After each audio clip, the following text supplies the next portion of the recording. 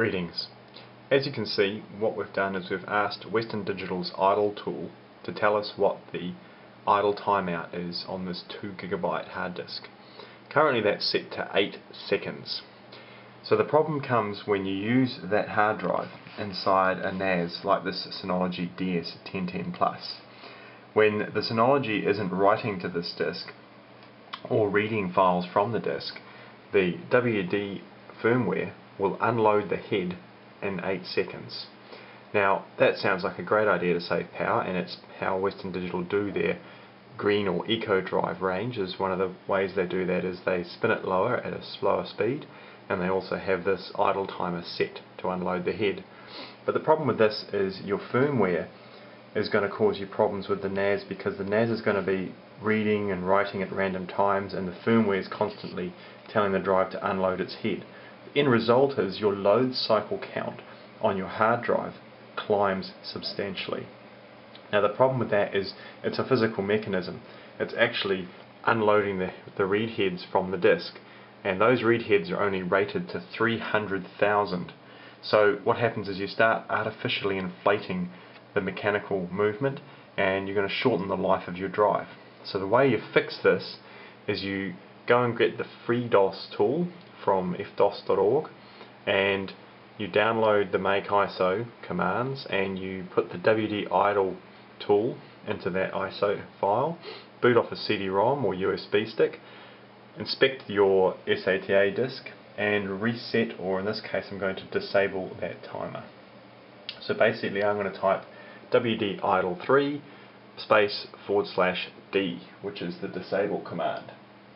And I'm going to do that for all of my green drives so that I can turn off that head unloading firmware command. So the idle timer will be disabled, and I'll show you that in a moment.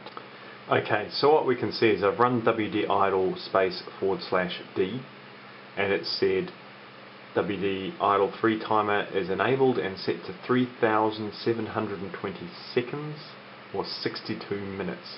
Now interestingly enough, when I ran this command on my Western Digital black drive, the black drive actually reported the idle timer as disabled.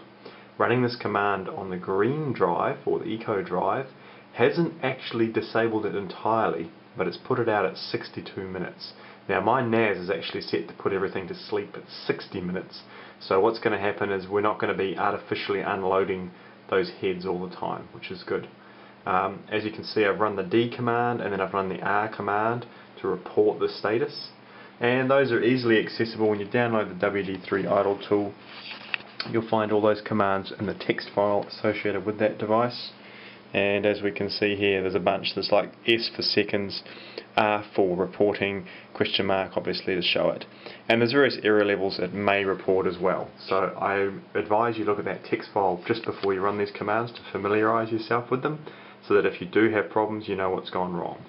And to perform this, again, I recommend what you do is you unplug all existing SATA hard drives in your system, and this simplifies the WD idle scan, so it's not going to find other drives like my Intel SSD or my little C8 laptop disk I've got in there as a scratch pad.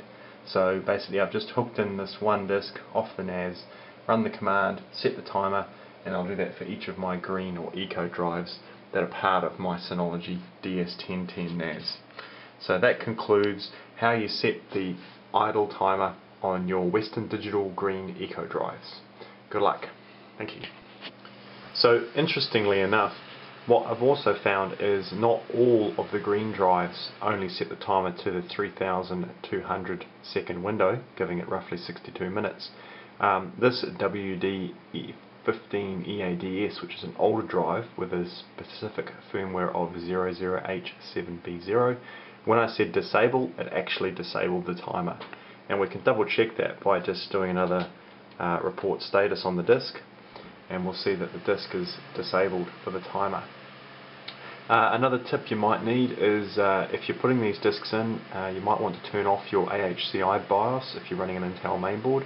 The Advanced Host Control Interface, which is in charge of things like native command queuing and other means of performing better, does actually interfere with scanning the drive sometimes, I've found. So yes, you might want to turn off AHCI. And yes, you might need to do the status check on your disk before you make any changes. So interestingly enough, the WD15 EADS range was quite happy to disable the timer full stop.